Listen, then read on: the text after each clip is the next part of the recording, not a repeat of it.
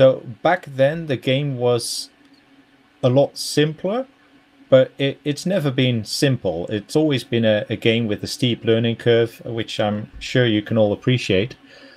So um, it was a lot simpler, but it was also different, and it was broken at that time, even though it didn't have many of the mechanics it has now.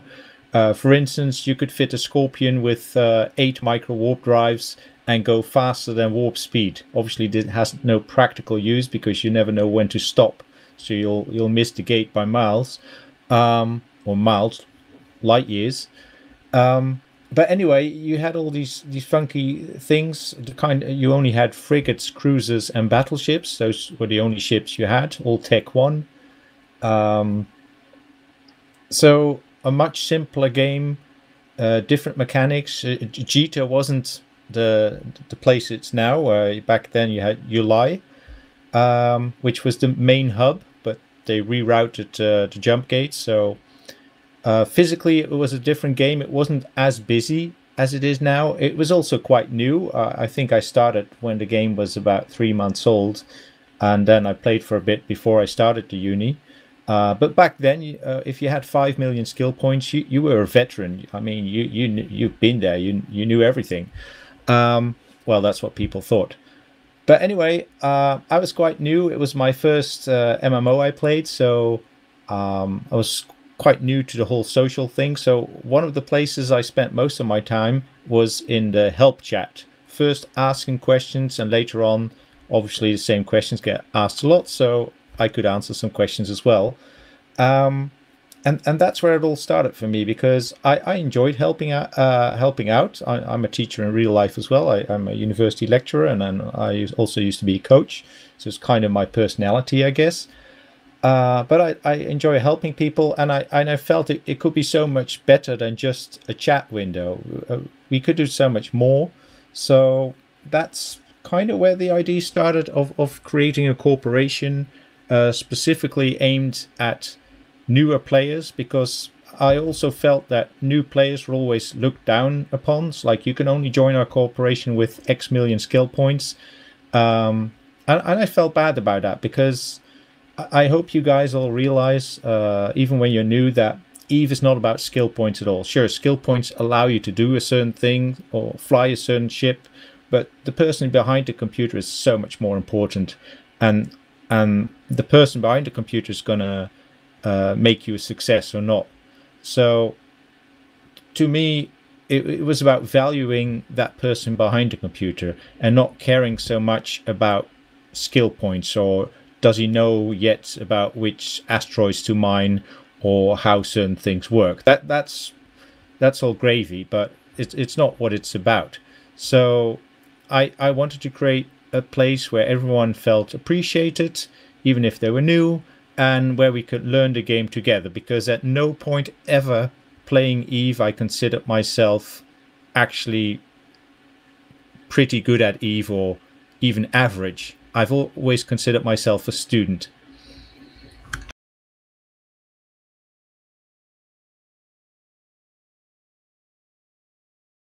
Did that answer your question somewhat?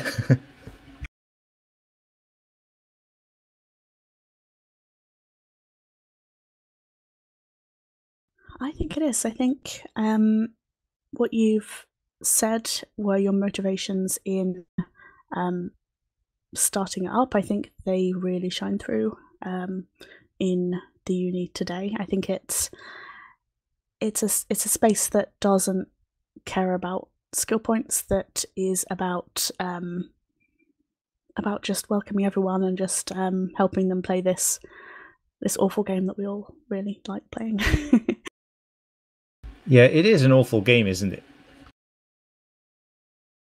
It is, but it's one that we all keep coming back to. Yeah. So anyway, I founded Eve University, and it was just me. So when I started the corp, it had one member. So you go in corp chat, and it says one. So that's kind of interesting, because then it's like, okay, you're sitting there. It's like, okay, now where do I go from here? So that was an interesting time. Um, and back in the day, you didn't have all. I mean, social media. This is 2004. Social media wasn't a thing, so I couldn't say, okay, let's create a Facebook page and build it, and they'll come. You'd actually have to reach out to people. I knew a few people in the game, but they've been in the game for a couple of months, so they considered themselves a veteran, and this was way beneath their level, and they all said I was nuts for doing this. And then there was the recruitment channel, where pretty much recruiting officers for most corporations pressed Control V every 5 seconds with their recruitment bit. So that was quite useless. So basically, I just flew around high-sec space, chatting to people in local and see if they wanted to join.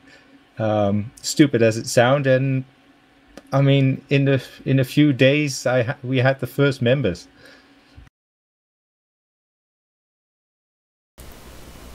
Yeah, it's kind of difficult to imagine you just flying around in high sec. Hey, you want to join my corp?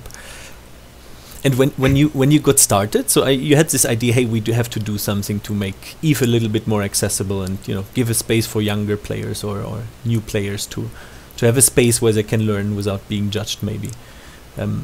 What was your vision for EVE University? Like, did you already have in your mind, hey, I would like to have different programs and I want to have campuses? Like, what was your initial idea behind it? It was pretty vague. It was more about the atmosphere than the actual thing. I did have visions of running classes, which we have now and which we had in my time, but that took a while to develop. And I was also very naive about sharing stuff. It's almost a communist idea. Obviously, that ended when we had the first corp theft. But the biggest thing was the atmosphere. Then second, I did think about classes, etc. But then again, I never considered myself an expert at anything in EVE. So I wouldn't necessarily be the one teaching. So I'd have to get people in to teach, which is a challenge when no one knows about your corporation and what you're trying to do. I mean, after a while, we got more known in the community, and it became easier to attract guest speakers or guest members of people who joined with an alt, so they could play with us and fly with us. So that was after a while that kind of got started. But at first it was more about the atmosphere than actually doing stuff. And yes, we did go out together.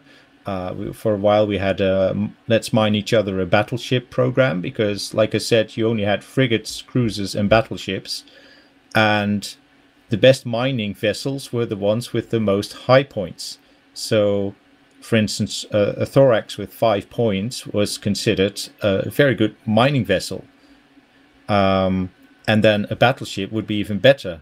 A battleship with 8 hard points, and that could fit 8 mining turrets. That would be a great miner. Obviously, it's different now today, but so we get into a program where we'd all mine each other a battleship, for instance. Mind you, talking about this is only, I think it's about 1 or 2 years in the university, because at first when we started, no one had a battleship.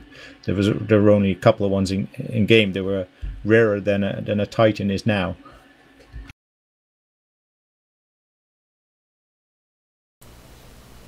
Yeah, it's when veteran players talk about the good old times, that's always one of the things they tend to mention, how the game was so different, and yeah, mining was done with battleships.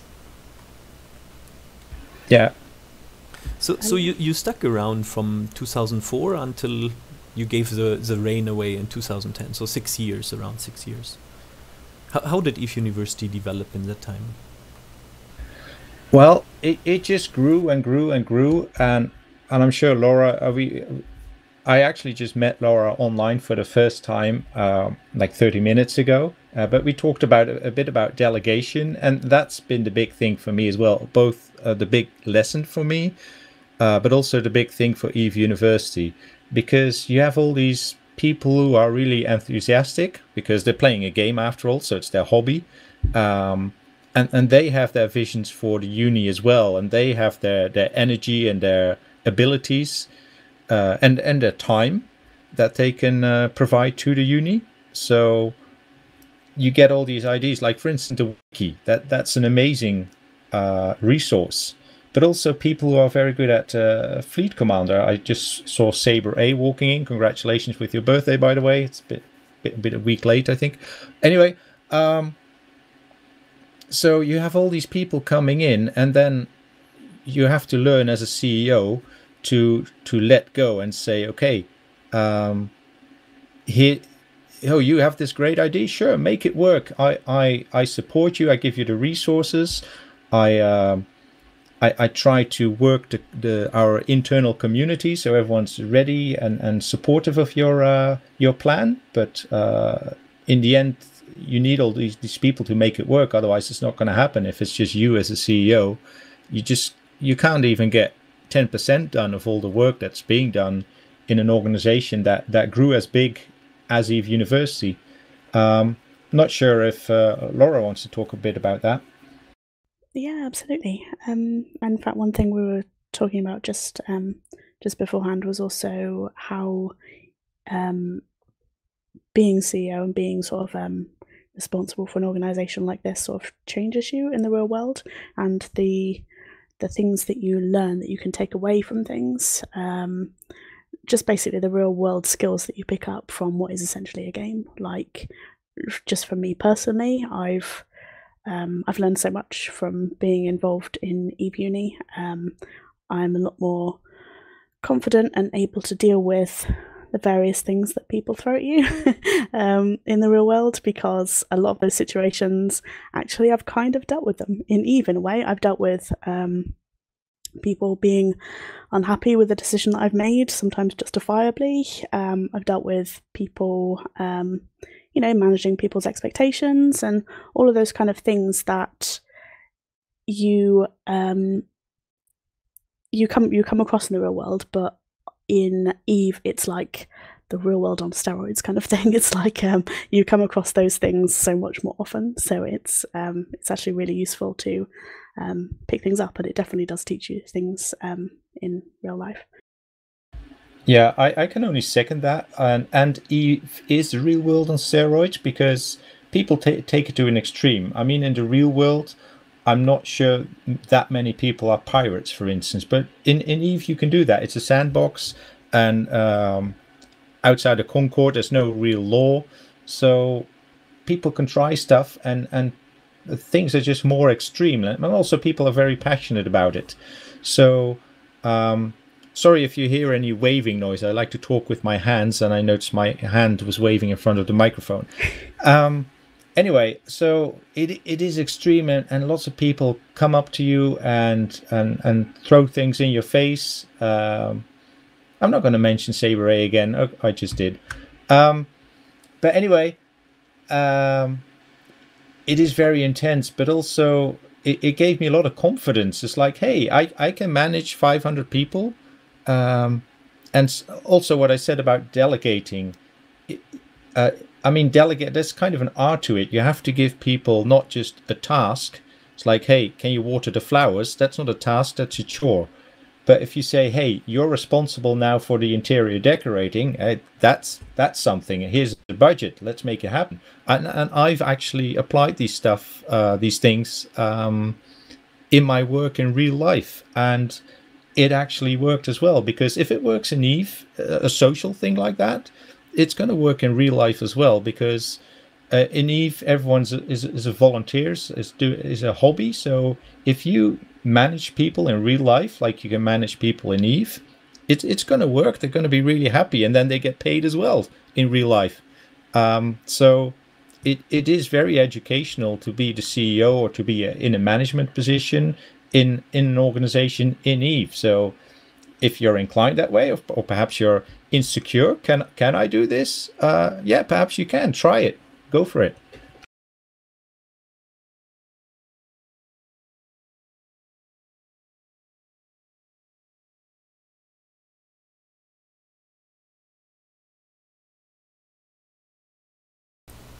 So I'm trying to think to sort of, move towards more recent times. So Morning Maniac, you played for quite a while. Laura, I don't think you started when Eve came out. You kind of came in a little bit later. How do you think Eve evolved? Is it more complex these days, or is it easier to play? I'm always wondering. I think many people that are part of Eve University, they're also quite new to the game, so they don't know so much how Eve looked like in the past and what would have changed. And I'm very curious on how people that play for many years, I myself only for 1 year so far, like how did they kind of perceive how Eve is developing over time?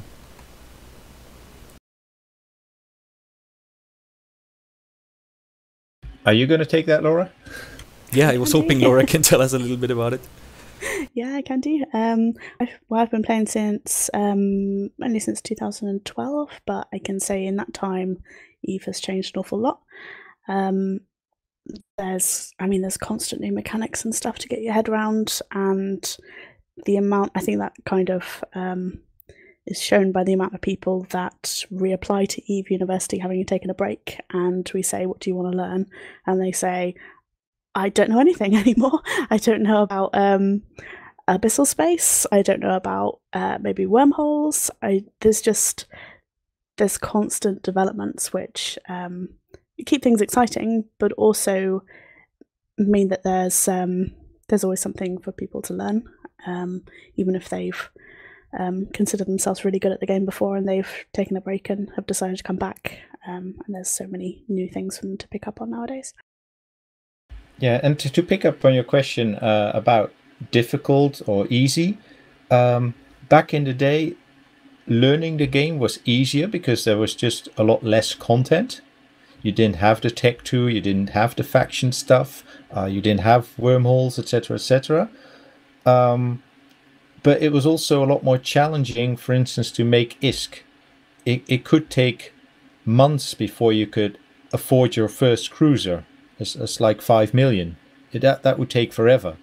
While these days I feel that it's a lot easier to do that, which makes it also a lot less painful when you lose your first cruiser or your first frigate or whatever. So in some ways it's a lot more difficult, and I think if you want to master all of Eve, that's very difficult because there is so much to it. PvP, PvE, in the industrial side, if you want to master all of that, it's difficult. It was easier at the time, but it's also a bit easier now just to make ISK, and also to get skill points is a bit faster these days than it used to be, because you didn't have implants, for instance, or different clones.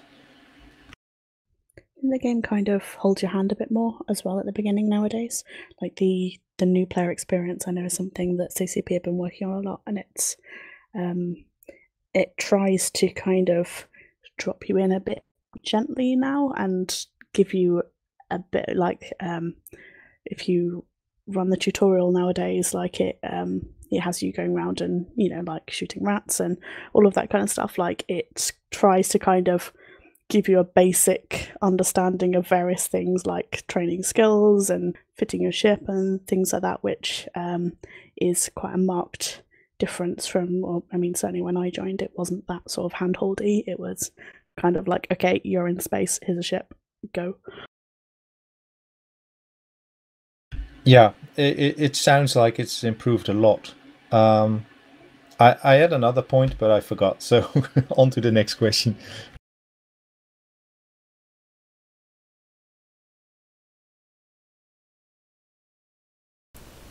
I'm sort of wondering how, like, for me, I find this very interesting to think how Eve sort of evolved, and then in retrospective also Eve University, right? Like if I look how Eve University does things now, and then Laura said it, even if you're not in management, I think once you start looking into how professionalized sort of a volunteer-led organization in a video game can be, it's quite impressive how how many layers of management and how many people involve themselves daily. So I'm sort of wondering, how did Eve University evolve throughout the time? And I don't know, the question sort of goes to both of you. I think you played at different moments, but at least you can maybe give us a bit of an idea on how your perceived progression of Eve University happened throughout the last 16 or so years.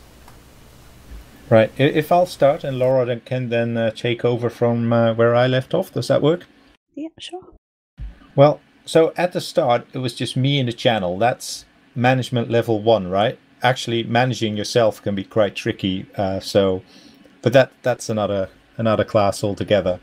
But at least, so you have people coming in, people joining. And so when you reach about 30, 40 people, it starts to get slightly complicated because then you'll notice that you're spread across time zones. Not everyone's on at the same time, which means that you need some kind of vehicle for your communication. Because at first we just had Corp chat, that was basically it, and then soon we opened to EVE University chat channel, so externals could also talk and maybe inquire about a corporation, but that was about it. And then also, because I considered myself a newbie, well, I was a newbie, so I considered the others as equals. So they came up with great ideas. Perhaps we can teach them PvP, get some fleets together and go into low sec, or perhaps we, for instance, let's mine each other a battleship program. That was not my thing. That was someone else came up with that and started running with them. So if then someone came up with that, it's like, okay, you're the mining manager from now on, because I love to give out titles, and it makes people feel important and willing to do the work. So that's how you kind of slowly get this management structure. But it's always, in my time at least, been a bottom-up thing. Someone comes up with a certain need. Okay, we need this, and then I ask, okay, what do you need for me to make that happen? Because at the time, for an EVE player, I had quite a bit of ISK going around. I was trading, and later on I got some Tech 2 Blueprint originals I was making money off. So for an EVE player in high sec, I was doing quite well. So I could fund some internal stuff, but it was usually from a request of one of my fellow EVE University members. It's like, can we do this? Or can we provide this? Can you provide that? I usually bounce that back. Okay, you're now the manager of this or that. And then as the corporation grows, you also need like kind of an HR or recruitment program. So that all comes into it as well as the organization grow. But it's been, in my time, been quite organic and more of a bottom-up thing, for coming up from the members than down from me or from the other management.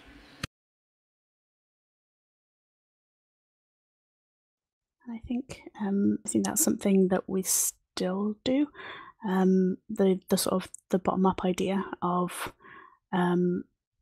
things coming from the members, and then the corporation's job, I guess, is to try and facilitate that and assist them in doing whatever content they want to do. So if someone wants to take out a fleet, for example, then sure, go and take out a fleet. Like, we will help you to prepare and things like that, but you want to do it, then sure. If you have an idea for something that you want to do, like, okay, what can we do to help you do that? It's more about the like content. All of the content is really driven by the members. It's not that we have a group of management who their job is to do everything. Their job is to arrange all the classes, arrange all the fleets and everything like that, because I don't think that is the kind of environment that EVE University has. It's very much a facilitating people to learn through doing stuff themselves and just supporting them in doing that.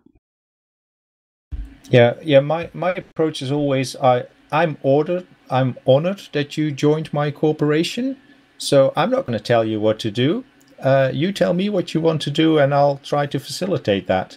That's always been my approach. I'm still amazed that people joined and still join. I'm so amazed that it's still around. So, I mean, and kudos to Laura and everyone else who is and has been in management, or otherwise active, or just creating a great atmosphere. Because I am still amazed that, I mean, it's 2021 now. I found it in 2004. That's mind-blowing. I think it's amazing. The follow-up question would be if you are owning any shares. No, but jokes aside, there is a question from the chat. Tomcat is asking whether yeah, for both of you, the question goes for both of you. If there's people talking about stuff that you remember from your time as CEO, and did they leave an impact on you, to you personally, or maybe the uni? There is a couple, and one I always like to mention, and I will mention him again because he's right here, Saber A. I'm not sure I can say that, but he's a bit older now. Obviously, it's been a while, so he's grown up into a sensible person. But back then he was kind of rash and young, and he was one of the people that gave me a lot of trouble. But I just liked him so much as a person that he could get away with murder, pretty much, and he did, because he killed people he shouldn't. And there are more, and especially in the directorships. I remember, for instance, a guy called Aurelian. Well, that was his character name. I still have him on Facebook, and that's why I remember some people more than others, because I actually know their real life name and kind of know what they're up to still. But he was always so British.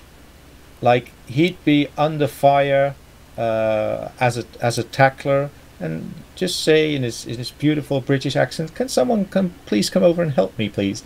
And it'd be so lovely, and I just imagine him sipping tea while he was doing that.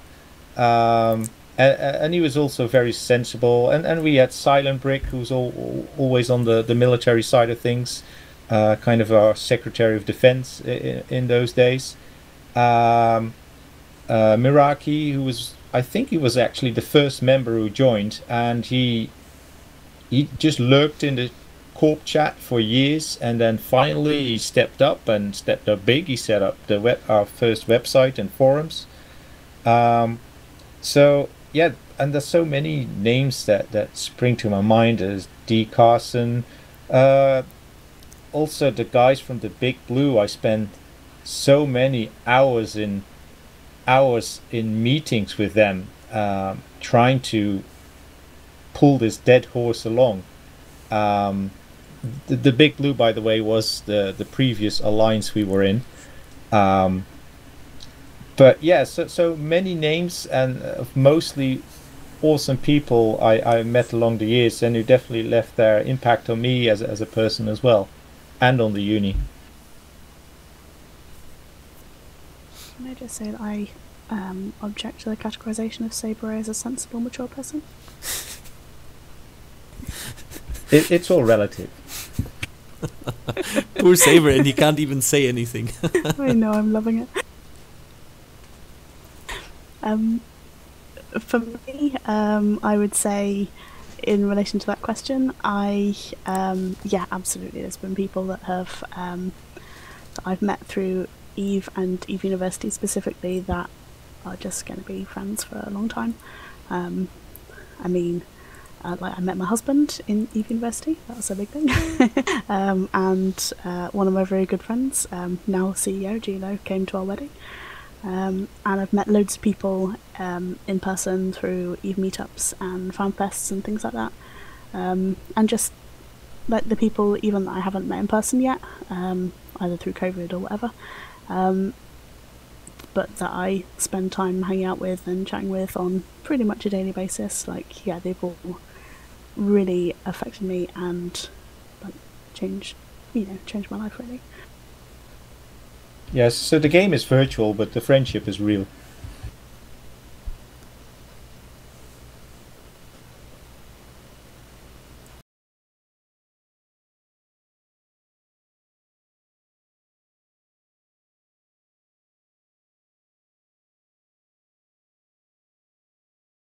I do. I think I have a dread in Korsiki, which was where HQ used to be. Our third HQ actually, and I'm not sure where my roll call and my carrier are. No, they're not in high sec, but my dread is.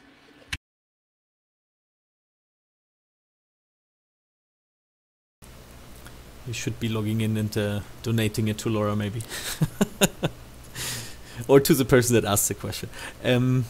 We have a few more questions. There's one more. I'm just gonna read it out because it's a little bit longer.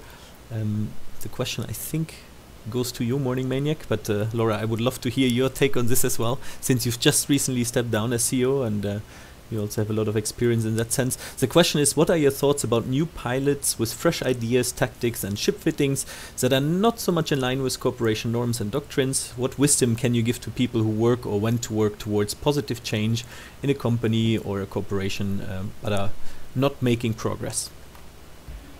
The best advice in Eve is don't fly what you can't afford to lose. So if you want to try something new, a different fitting, sure, you can go on the test server. But yeah, if you want to be innovative, I mean, you have my blessing. I know these days there's like doctrines, and it's certainly the case if you're the fleet commander and you describe a certain doctrine, then you expect your fleet to be fitted in a certain way, and then if you're not fitted in that specific way, you're not really helping your fleet along. If they expect you to do some remote repairing and you haven't fitted those, you're kind of letting your site down. So that's not the place to be innovative on your own. But I think Eve University is a good place to start this discussion about your new ideas, and chances are that someone has tried it and failed with it. Maybe you want to give a new spin to it, but nothing is stopping you from doing what you want to do. I mean, it's a sandbox. You can do anything, and the worst thing that can happen is that you lose your ship and get potted, and you just have to make sure that you can live with that.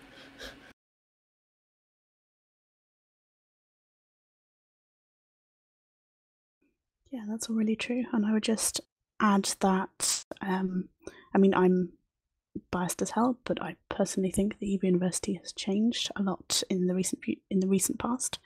I know that previously there were times when management, I guess, were not particularly good at taking useful suggestions and feedback.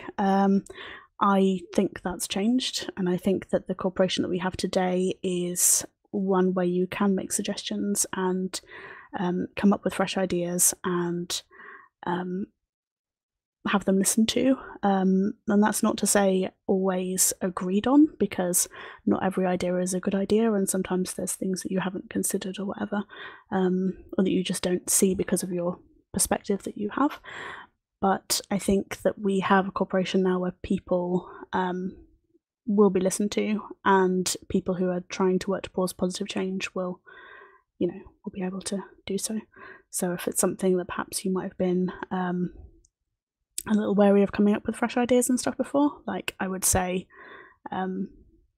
try again. We are listening to you, I promise.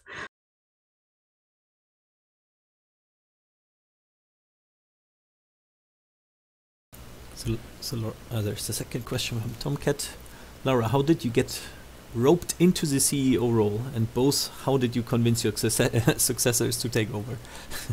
Very good question. What did you bribe them with? I like the idea of we just like roping people into things.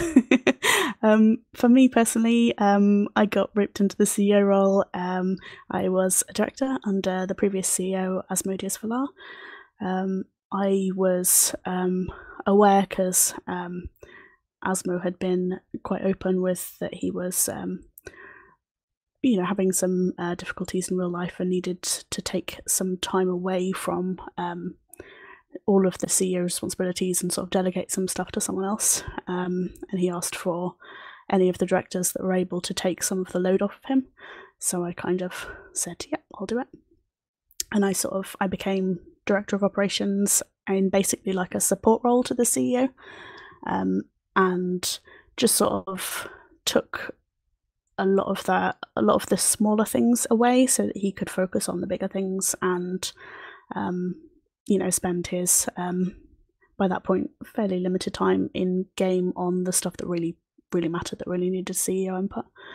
And then when he decided to actually stepped down as CEO, I guess I was the kind of natural successor because I had been doing that job for about a year or so. And as for how I convinced Gilo to take over, I mean, we had a few heart-to-hearts in Mumble. He was a director at that point, and we have always got on very well. And he was kind of informally taking on some of those things.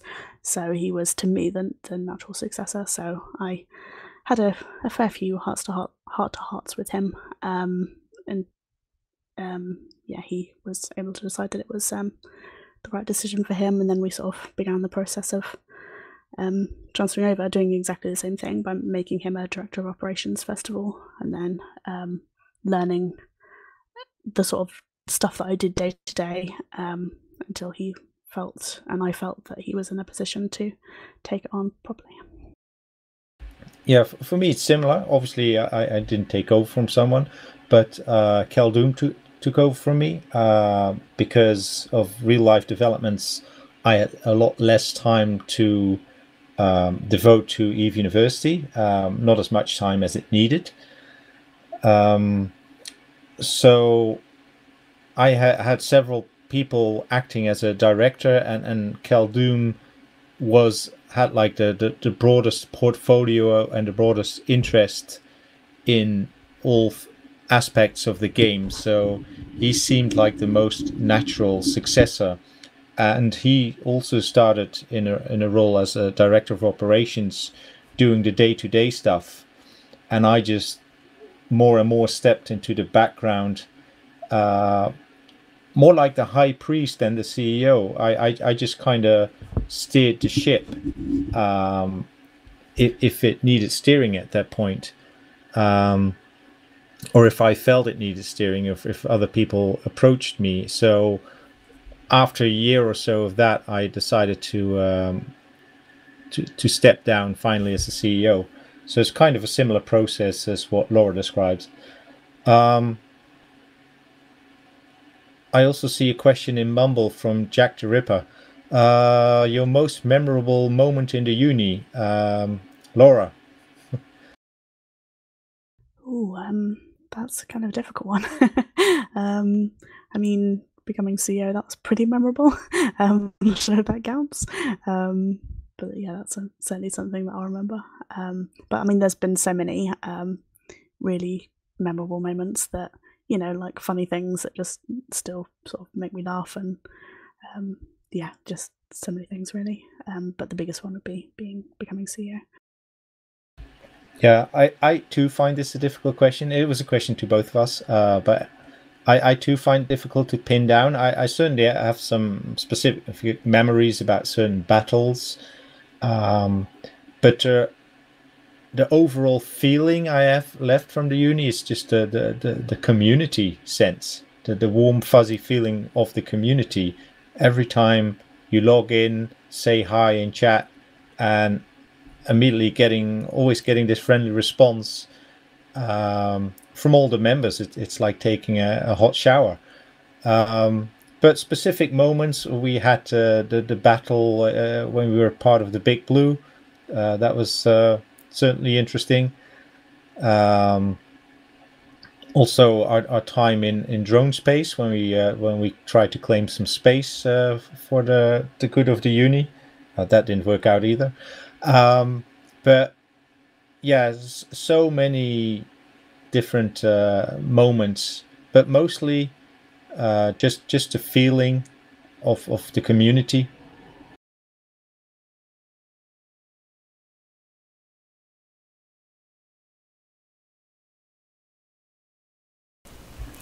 I'm looking at chat, and there's another question where someone really wants to talk about Saber A. The question is, who are the most famous and infamous Unistas of your generation? If there's someone else than Saber, maybe. There is not. Laura? Yeah, we've had a lot of people come through the uni in my generation of being in the uni. We've got one who's going to be giving a talk in the near future, which is Rosorian, who is now CCP Aperture. and he does these amazing like photographs, like screenshots of Eve, which just demonstrate really how beautiful Eve is, and that's lovely. Also, I know that CCP Fozzie was in Eve Uni before my time, but another CCP. I'm sure we have far more members of CCP as well who just haven't told us. yeah, we had. Yeah, we've got a lot of people who have been through our doors and are now out doing amazing things in Eve. Yeah, we've also had lots of ults of people who sometimes I knew they were ults, sometimes I didn't, that in times of need, sometimes they, like well-known fleet commanders, would join us to help us out in a certain corporate warfare issue. So yeah, we've probably had more than I know about.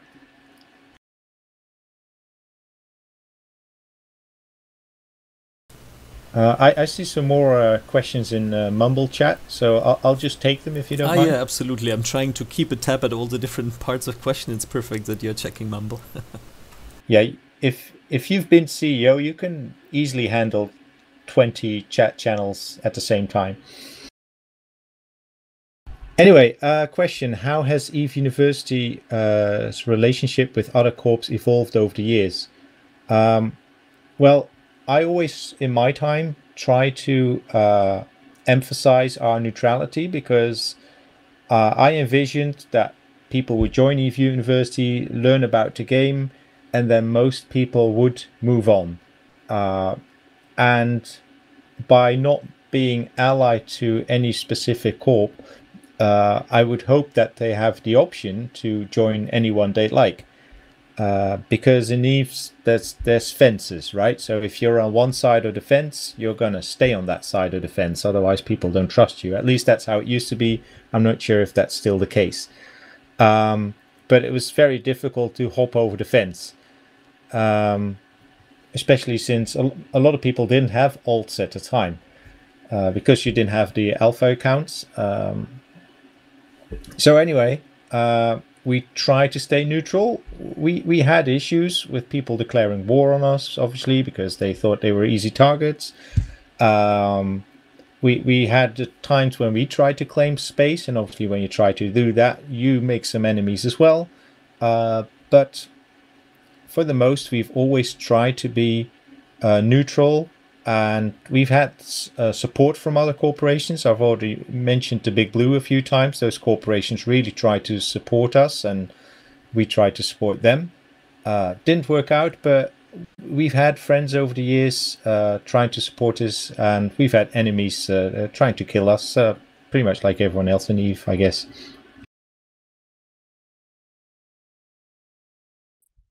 Yeah, and as for nowadays, that's something that we still maintain, the idea of neutral but not pacifist, basically.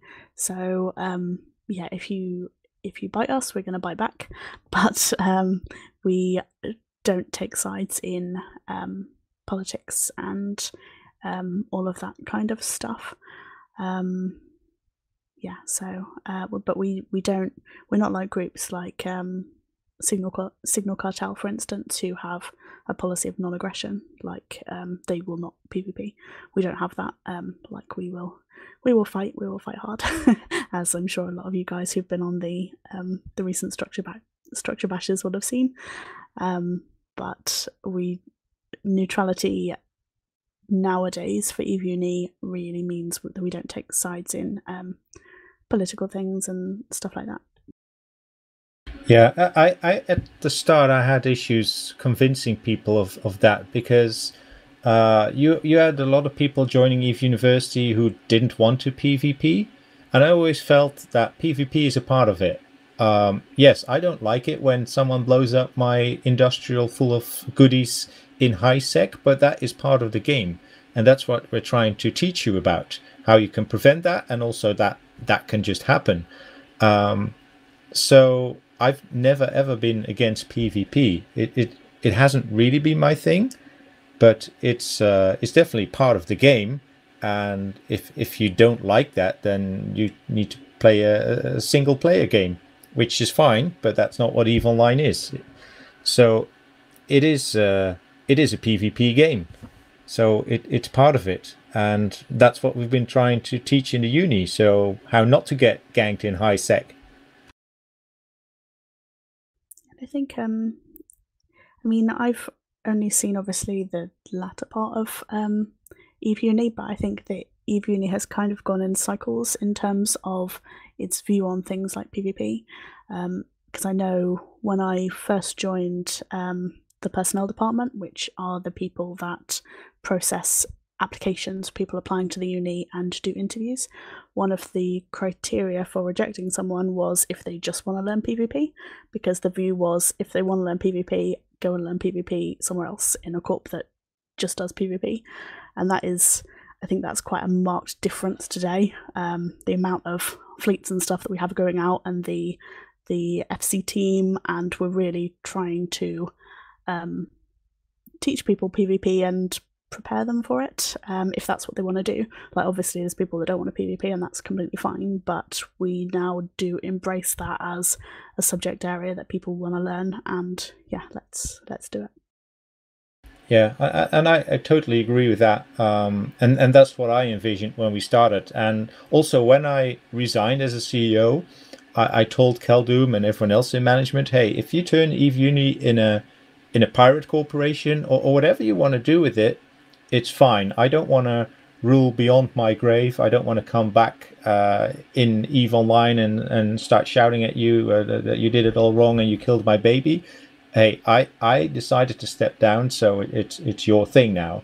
But this is the vision I had, to teach all aspects of the game, and PvP is one of the main aspects of the game. So it's not the only thing I felt we should be teaching, but it's definitely one of the main things we should be teaching. And also, I always felt, because it's a sandbox game, you can do anything. Why just tie yourself down to one thing? Why not try all these different things? And then perhaps you decide, okay, I've tried PvP and I don't like it. That's fine too, but at least you've tried it. Because sometimes you do need to take that step to find out that you actually really enjoy it. So yeah, I'm totally on board with where the university went in the recent years under Laura's command. So thank you, Laura. Well done. Absolutely. Welcome.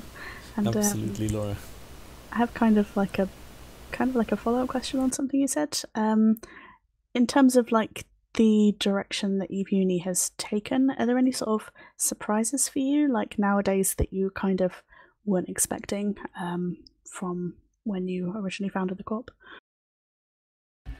No, not surprises. I mean, it's more. It's not a revolution. It's more an evolution. Like the different campuses, at certain times we felt we should all be in the same place in space, because as the university has grown, but it also contracted at times. So when your group of players gets smaller, it's nice to be in a certain place, because you can say, okay, we'll start a campus here in the middle of nowhere, and that might be great, but if there's only one person in that campus, it's not really a thing.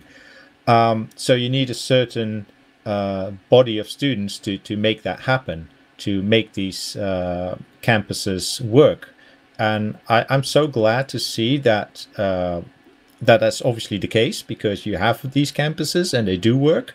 So I don't know the current member count, but I do know that it's enough to support all these initiatives, and I only think that's a good thing. And you've also mentioned before that EVE University policy has gone back and forth a bit over the years, for instance with PvP and their attitude toward PvP. I noticed that too, obviously, just from the sidelines, but I never felt that it was my position anymore to say anything about that. Also because I'm no longer in the game, so the game mechanics changed. I know for a while the corporate warfare, the war declaration system changed. I know Khaldun found a way to farm it and exploit it, perhaps even. So all that, I didn't know the mechanics of it, so I never felt that it was my my place to say anything about it, but I definitely am happy to see where it is now. There was a question about the campuses. When were they established? Do you remember in which year, around which year that was? No. In my time, most of the time, we had like a central HQ, well, or decentral HQ, I should say, because we tried to find a place that was kind of off the beaten path, but close enough to the beaten path, if you know what I mean. And some people, some members wanted to hang out there, but we also have had members, and I'm sure there still are people who kind of do their own thing and just join the chat and the voice chat. So we never had official campuses in my time, apart from the main HQ, but we did have groups of members splitting up in certain location, if that makes sense, because if your corporation goes beyond a couple of hundred members, you're always going to have groups within the group, people who find each other because they're always on at the same time, for instance, because of the time zones. And they find each other in space as well. And that's fine. We try to support that as well. And sometimes we open an office there so we can have like a corporate hangar. But nothing as official, as well organized as we do now.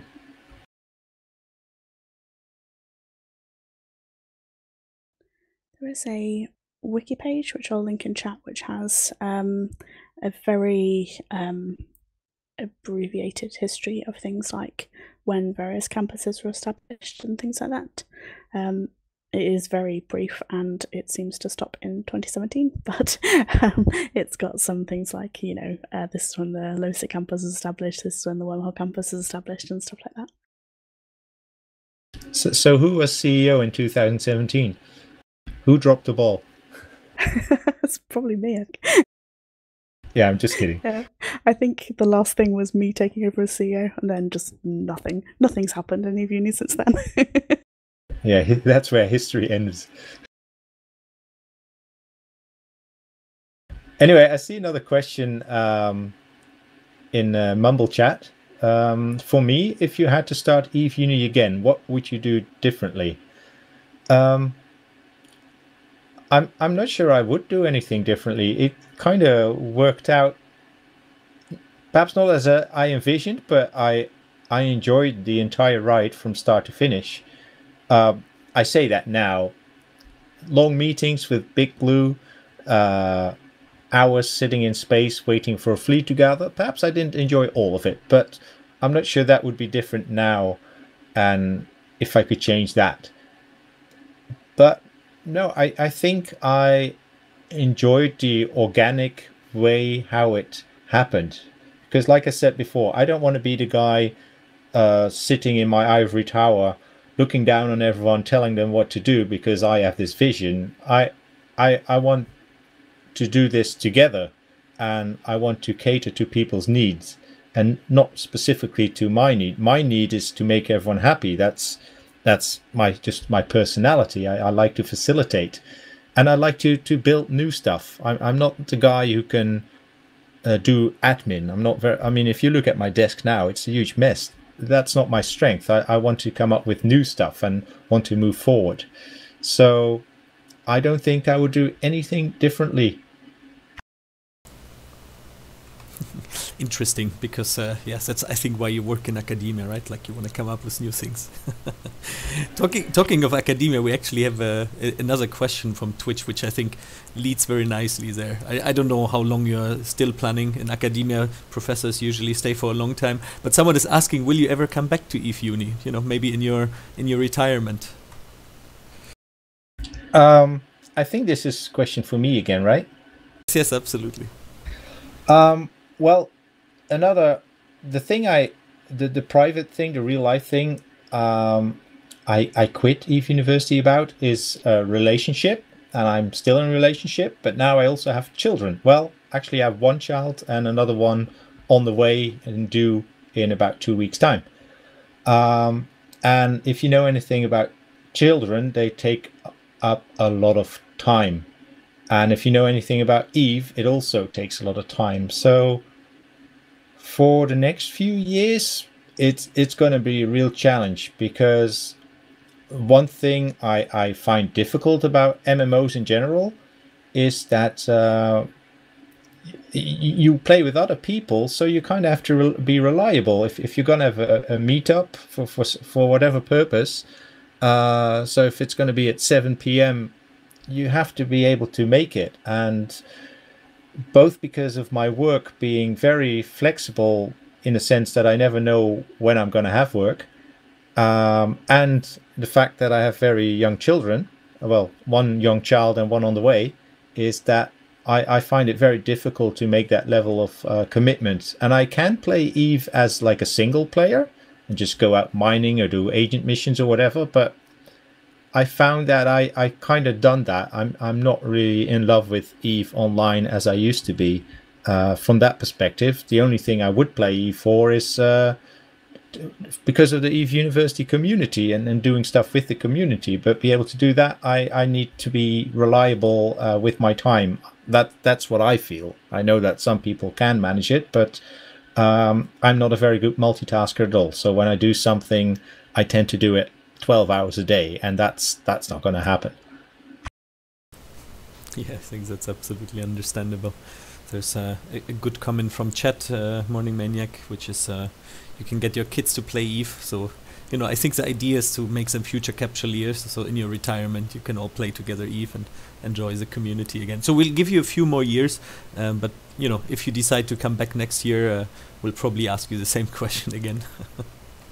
Yeah, I have one of these wives who doesn't like screen time for their children.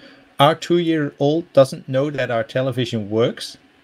She knows what the television does from other people's homes, but she doesn't know that ours actually works. So getting her behind a computer and mining Veldspar for me, it's going to be a stretch. Not with her, but with the missus. So guys, we're around an hour in now, and I still wanted to talk a little bit at least about sort of the future of Eve University as well. And maybe Laura, since you just stepped down as a CEO, you've just given sort of the reign to someone else. I'm sure that when you had your talks with Gilo, you also talked about what Eve University should be in your vision in the future, and I'm sure he has, you know, similar visions, but maybe some other ideas. Where do you think Eve University heads, and also maybe bringing it back to Eve itself? Eve is constantly improving its new player experience. Do you think there will be a moment where Eve University as a corporation will not be needed anymore, or do you not see that happen in the next 2 or 3 years maybe?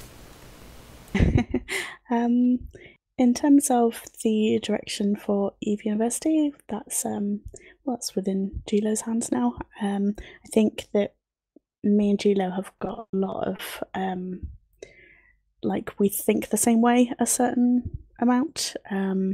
So I know that he's got a lot of really exciting ideas, which yeah, I'm happy to support him on.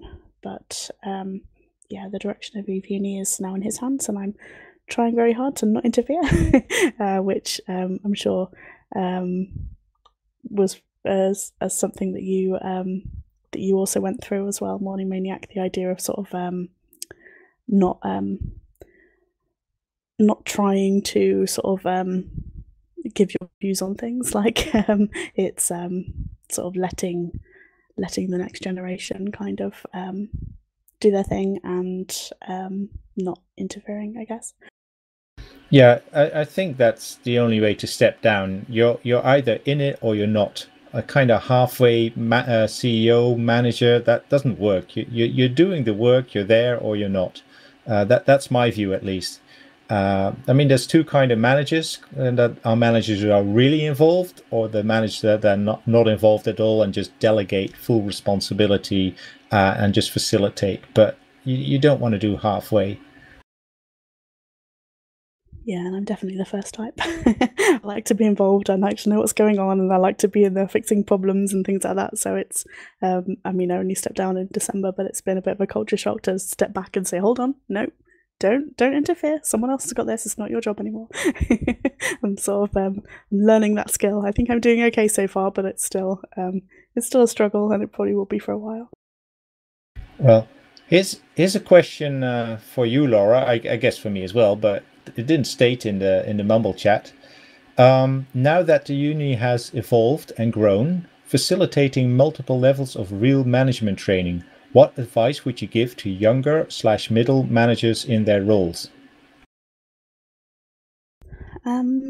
I think it's very important if you're new to management to understand first of all what your job is. That's something that sometimes takes managers a little while to pick up. Like, what are the things that you are expected and able to make decisions on, and what are the things that you are not, either because you will have staff that do that or because you have a manager above you whose job it is to do that. So understanding exactly what your job is and what decisions you're expected to make is very important. And also, I think communication is probably the most important thing. And that, again, is something that some managers take a little bit of time to pick up on, because they might be doing these amazing things behind the scenes, but they're not telling anyone that they're doing it. So from an outside perspective, it's like, you're maybe not doing as much as you actually are, but actually you're working really hard behind the scenes. So yeah, like, tell people, keep people informed on what you're doing, keep your staff informed, and just keep shouting about the awesome stuff that you're doing, because someone needs to do it, and it should really be you. Yeah, I want to second that. You are your own PR manager, and this is in Eve and in real life as well. Do make sure that people know what you're doing so they can see the value in what you're doing. So that means that when the time comes for a raise, you are confident and they'll give it to you. But also, I think when you manage people, I think the key thing is support. So you can't just say to people, do this, do that. You need, ideally, I mean, in real life, I also used to manage volunteers, hundreds of them. If I wanted to do something, I would go into the social area, just drop my ideas in there, in like an informal conversation, and then in a couple of months' time, they would come back to me and people say, oh, we really want this. Of course, it was my idea, but they all felt it was their idea, that perhaps they built on it, they changed it a little, but it's basically the direction I wanted to go. But the main difference is that now I had their full support in making it happen. While if you just push people around, if the only incentive is the paycheck, then in the long run, you're not going to have a very motivated force, because anyone can do anything if they are properly motivated, well, within reason, but most people can do almost anything if you manage to motivate them. And the key motivator is having them do what they want to do. And you just have to make sure that those are the right things that work for you and your organization.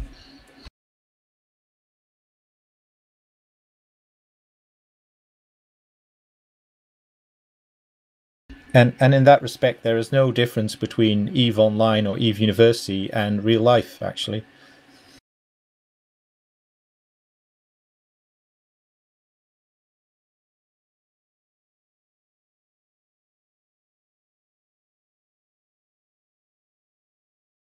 I see another mumble question. Where would you like to see Eve University mentioned or promoted in the real world? Drink socials aside, would you like to see Eve University's ideals, goals, pilots, logos featured or cameoed in a newspaper, short films, or commercials? I do get a giggle out of that when I see, like, on Facebook, something linked about Eve University that's not by Eve University. So yeah, I enjoy it. I don't know if it adds much to the university's mission, but it's it's great. I mean, if you created something and you see it in the real world, I mean, I have an actual trophy. I mean, we don't have a camera on now, but I have an actual trophy which I kind of use as a paperweight from the E.ON magazine. I think it's long gone now, but we were like I don't even know what it was for, but kind of a community thing of the year or something like that. And that's cool. That still pleases me to see that. And I have it on my desk, so I get to see it every time I sit down behind my desk.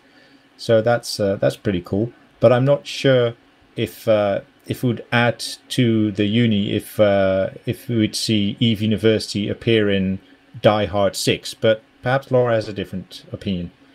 No, I think the same on that. I think it's kind of cool when we see stuff out of game, but I don't think it's something we're sort of personally. I don't think it's something to actively push at the moment. I think we've got there's always 101 things to do in Eve University, and I think there's probably other things that take priority over out of game commercials and stuff.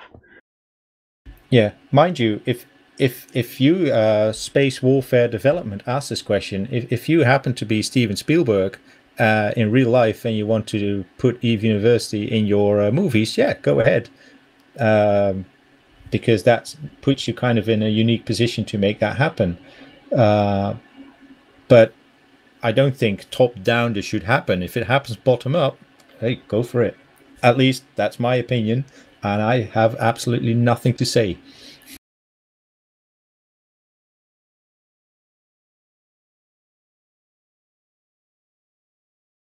Another question on Mumble. I know a lot of big nullsec corp position themselves as some degree of we're the best newbie training corp.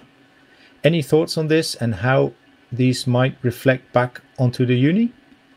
I wish everyone all the best in the world, as long as you're not killing people in the real world or something like that. I wish everyone the best. So if someone else starts a training corp and tries to teach new players, yeah, go for it. Back in the day, I kind of hoped perhaps we could start some athletic competition, do some PvP practice with other training corps, and I think that has happened at some point with Red versus Blue, for instance. But yeah, I don't mind if they say they are the best. Then hey, if they actually are the best, then they're doing a great job. Because I think the uni is pretty awesome itself. I think that one specifically was Pandemic Court. But I think that is one thing that has changed a lot, certainly in my time in playing Eve, is the number of corporations now aimed at new players. There's like every null blocker's got one. Everyone, there's so many options for new players now in joining corporations. But having said that, I'm incredibly biased, but I do think there's still a place for Eve University, because I think having had alts in various new player training corps, I do think we have something different. I think that we have a different atmosphere, a different environment, which is for me personally, is very conducive to learning. It's sort of it's a friendly, sort of non-judgmental kind of, yep, you can come here, you can say if you want to FC a fleet, and you take out the fleet and you completely wipe the fleet and everyone dies. Like, we're the corp that's like, great, that's brilliant, what did you learn? What did you learn for next time, so that you're not going to wipe your fleet next time? But we don't care about like kill board statistics or anything like that. We're not coming down on you and saying, oh, your fleet was not ISK efficient enough or anything like that. We're friendly and just a kind of non-judgmental place to learn, which I think is something that we've always had, and I think that sort of sets us apart from a lot of other corporations. Yeah, and I also think the neutrality helps, because if you join one block's training corp, you're kind of on that side of the fence from then on. It's gonna be difficult to make the switch to another big block. So once you've made that decision, you might be there for a while, and perhaps later on you find out that you'd rather be in the other block, but that's going to be difficult. While I hope with Eve University you still have all your options open, and while you're learning not just about the game mechanics, but also about these different blocks and Eve politics, you're kind of reading up on it. then you can make a more informed decision which way you want to go, rather than making that decision at the start and perhaps finding that you're not in the place where you want to be. Plus all the things Laura said. Yeah, absolutely. And I think, sorry, my mind's gone completely blank of what I was going to add. Oh, I know. I was going to say about how I think it's really good actually that there is all of these options for new players now, because it's easier perhaps sometimes from the point of view of inside of university to see it as competition, but it's not. It's other ways to learn the game, and some people might find that the way that we teach things in Eve University isn't the way that they learn best, so they might go and join another corporation and find actually this suits me better, which to me that's great. That's great that there are other options out there, and there are so many people that want to teach people how to play this game, because it's such a complicated game, and yeah, I think it's great that there's so many other options out there, and I don't sort of hold it against them. Like, great, you're teaching new players how to play the game and getting them interested in this game that I also love. So brilliant! Like, good luck to you.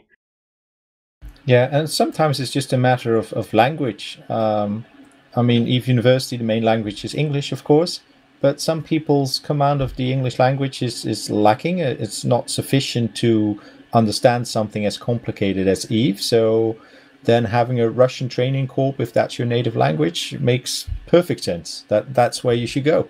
No question.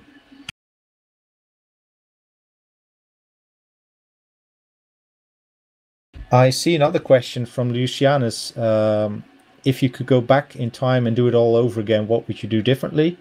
For me, I think I already answered that, but not much. See, I'm kind of on the other side. Like, I would do so much differently if I was to have my time as CEO over again. I think I'm happy with where things went ultimately, but there's so many things that I would like to have done, or think I should have done that, or things like that, which yeah, I think there's a lot of things I would have done differently. Like, I like the overall result, but yeah, I would probably have done quite a few things differently. Yeah, I'm saying this with many years of hindsight. I'm sure if you would have asked me as I stepped down as CEO, kind of position Laura is in now, I would have a lengthy rant perhaps about all the things. Or perhaps I would be too discreet because it was about people who were still very active. But now, with the benefit of hindsight, I liked where things are. I like where things are now. I liked what I got from the game. Even the not so great episodes, the things we did with the uni that didn't work out, that we ended up wasting a lot of time and energy and focus away from our main goal. But in the end, those were learning experiences as well, even though they weren't pleasant at the time.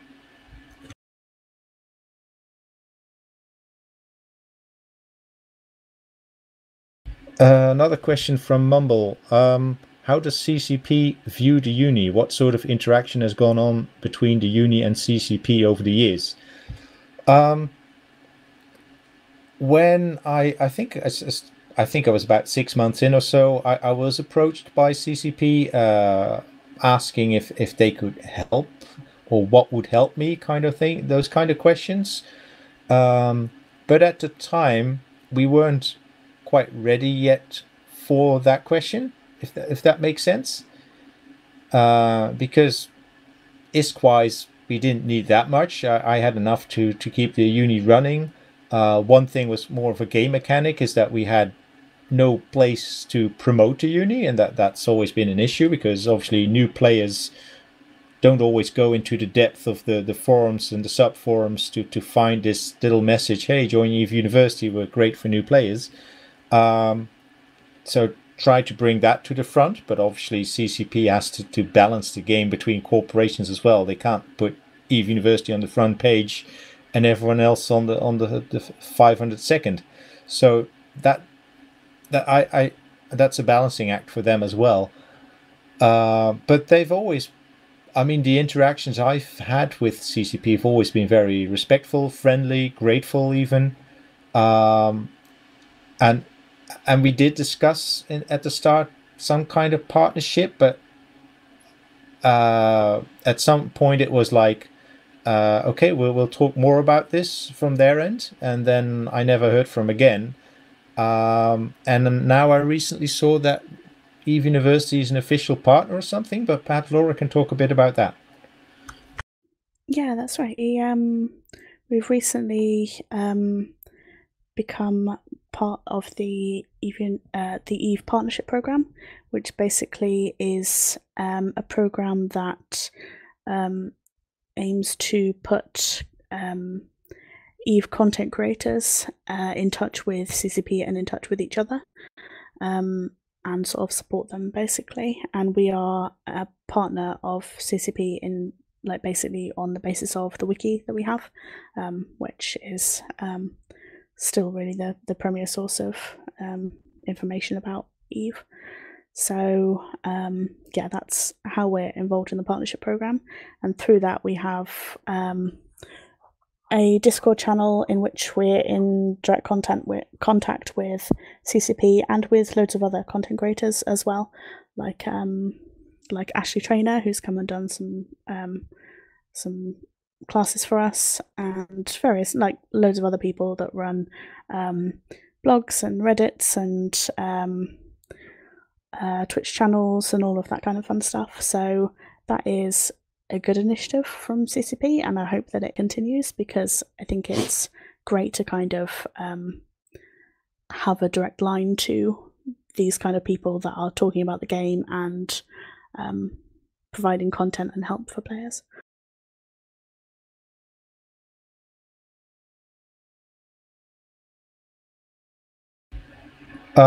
Question in Mumble, excluding Gilo, who do you think has been the best uni CEO, and why is your answer Laura?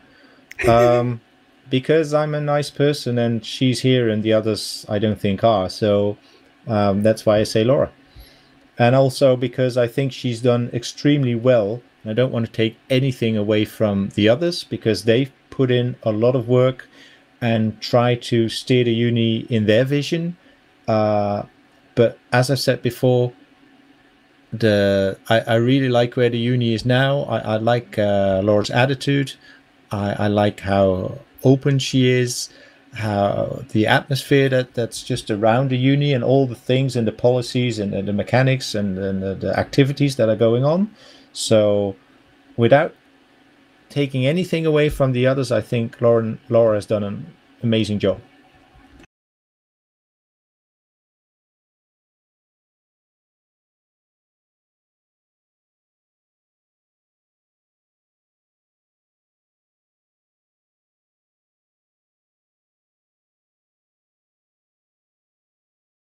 More questions in Mumble. Question to both. Is there a particular battle that really sticks out in your mind that shaped your own gameplay or shaped the uni in a particular way? Shall I start, Laura? Yeah, sure. I think the first one was our first war deck. I mean, I started a corporation for the first time. I didn't know what that entailed, and turned out that people could declare war on you and kill you in high sec. So that was new. That also taught us about PvP, and again, I didn't think anything of it. I didn't think it was a negative. I saw it was a learning experience. Not saying I liked it at first, because I had no clue what I was doing, and nor did the others. So we got killed quite a bit, but in the end we learned how to fight back, and we killed their CEO's battleship, which was a expensive thing at the time. So, and then they dropped the war deck, and it's like, hey, it kind of felt like we won, and I'm sure they felt they got something out as well. So in the end it was all better. Then we had a very long drawn out war against a corporation. I think it was Huff Technologies they called themselves. That was a bit of a thing, because it just kept dragging on and on and on, at least at the time it seemed. Obviously hindsight, it probably wasn't as long as it felt at the time, playing every day the entire day. And the problem with that war was that it was taken to the forums, and a lot of people were shitting on that corporation because they were attacking us. And basically every time those guys logged on, they had 100 chat windows opening, people swearing at them, which kind of meant that most of them didn't log on most of the time. So we were just trying to sit in space, running around, trying to find them, but that didn't happen.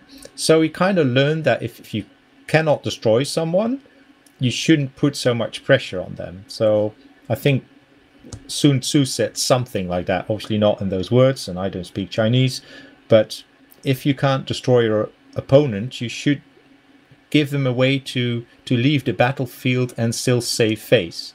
So we kind of let off the pressure, let those forum posts die down, and then they could kind of gracefully sneak out of that war declaration.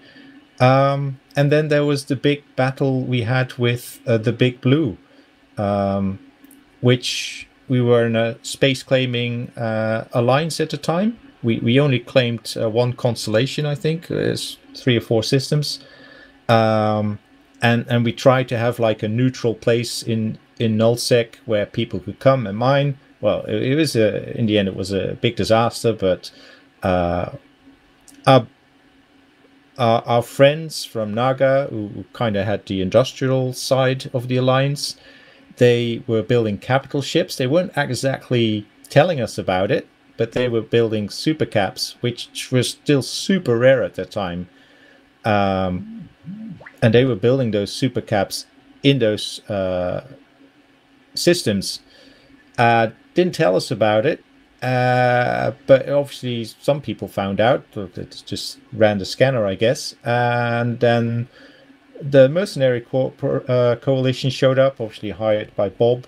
I'm sure Saber could tell you all about it because he's been there, done that since then. So he knows the inside scoop on that. But yeah, they attacked us, and we put up, I think, a decent fight for who we were.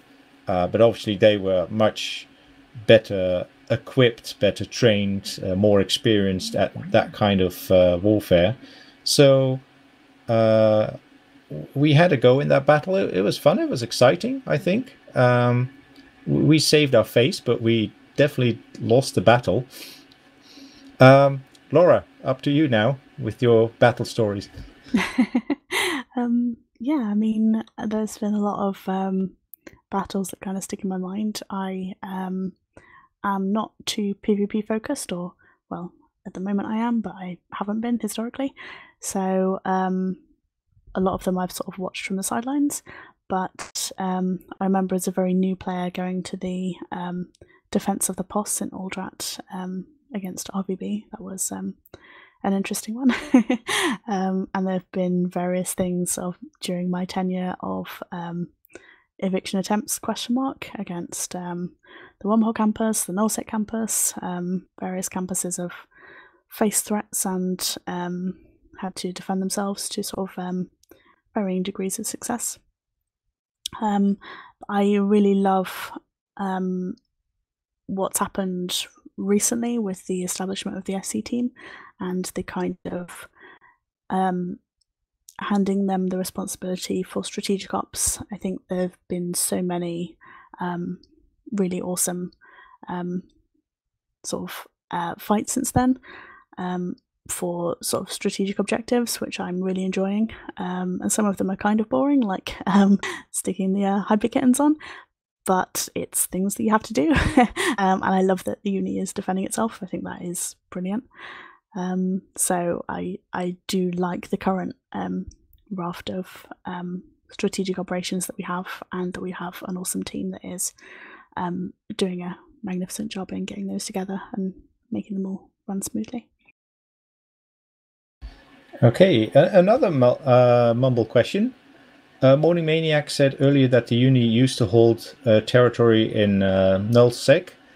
Since we don't have any now, do you think the uni is missing core gameplay here, or is it better that we avoid that section of space?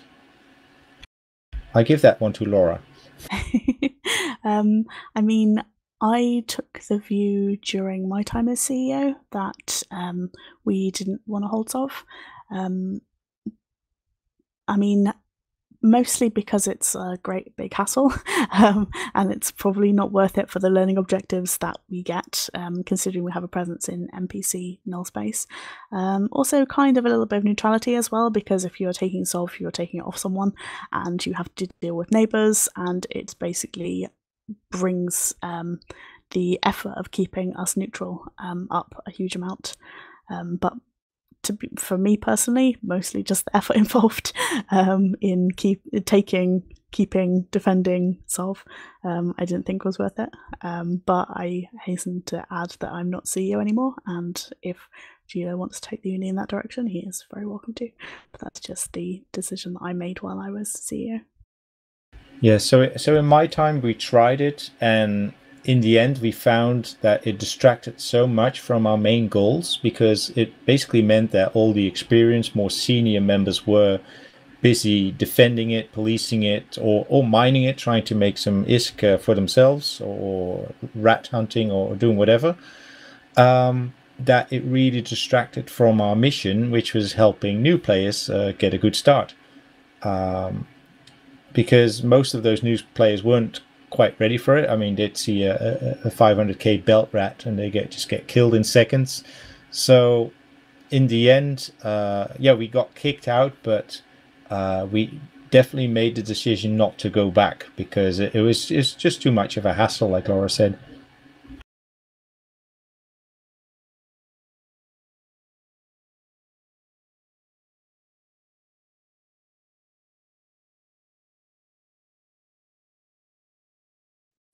Okay, there's another question, Mumble, which is, are there any failed enterprises or campuses uni has had in the past that might be worth revisiting now or in the future? That's kind of a difficult one, to be honest. I think there have been things that during my time as CEO we've tried that didn't work out that might be good to try again, but a lot of time there's a reason that it failed, and we probably learned things from the fact that it failed that maybe have allowed us to make different decisions and do something more successful the next time around. So, I mean, for me personally, there's nothing that's immediately springing to mind of, yeah, we should totally do that again, because I think the stuff that has failed for a reason, and we've learned from that. But what are your thoughts on that, Morning? I agree. I mean, every failure is a learning experience and makes you move forward. But then again, the uni changes, the leadership changes, and the game changes. So perhaps some things will be attempted again and they'll be more successful. But yeah, it is what it is. And if it's something failed, it failed for a reason. So moving forward.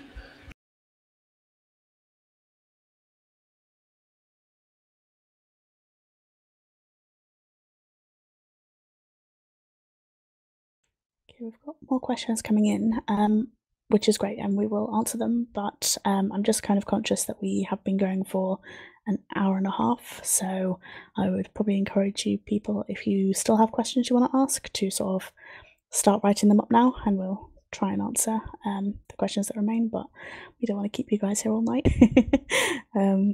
And the question that Felix has asked in Rumble is, either of both Laura and Morning, what starting tips would you give to people interested in getting involved in the staffing side of EVE Uni, particularly the implementation of working relationships and effective skills in assisting the onboarding of new members to the uni? Just say you want to do it and you got the job, I think. Yeah, for sure. We've got a personnel department whose job it is to bring people into the uni, so they review applications and carry out interviews. They're personnel officers, and then we have another group of people who are called orientation officers now, and their job is to keep in touch with people when they're very new to the uni, so when they're like up to a month in the uni, and basically like signpost them things, because there's a whole lot of information when you join EVE Uni and it can be really overwhelming. So their job is to kind of like drip relevant information when it's needed, and to answer immediate questions like how do I apply for SRP, for example, or how do I get a freshman title? Like, their job is to basically look after people when they're very, very new, not on a one-to-one basis, but on like everyone that's joined the uni basis. So if you're interested in either of those roles, then there's a forum post in the University discussion forum, which has all of the open staff roles available, and you can pop in an application through the link that's in there. So yeah, I definitely encourage you, if you want to help out new players, to have a look at that post and apply for any roles that you're interested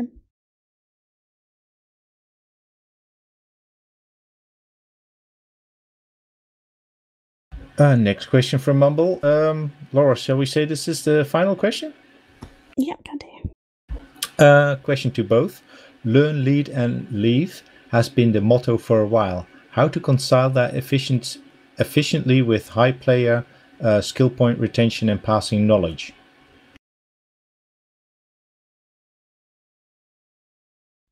That is always the problem we have.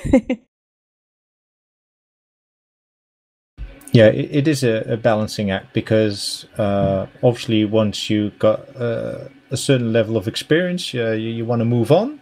But then again, we also need those experienced players to teach new players. So what happens, some people stick around because they like the atmosphere and they like to hang out with new people, and they just enjoy teaching.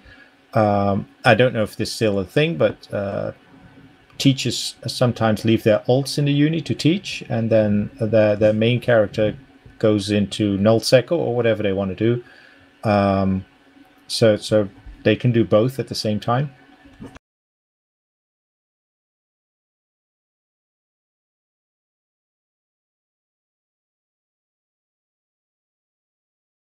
Yeah, I'd agree with that, and that's something that I think hopefully we're seeing increasing amounts now. People deciding that they want to move on from the uni with their main character, but they decide to stick an alt in to continue to help out new players and maybe teach the old class and stuff like that, which is brilliant. I think that's a good way of reconciling those two positions, but it's always going to be a struggle, because people join the uni, learn stuff, and then move on to somewhere else, which is going to mean a vacuum of experiences. But we're trying our best to fill that with players that decide to stick around, and bringing in like guest lecturers and stuff to talk about areas of the game that they know a lot about, like Ashley, who's come in and talked to us about fittings, for example. Right, final two questions on Mumble. My answer for both is yes. So that's it for me.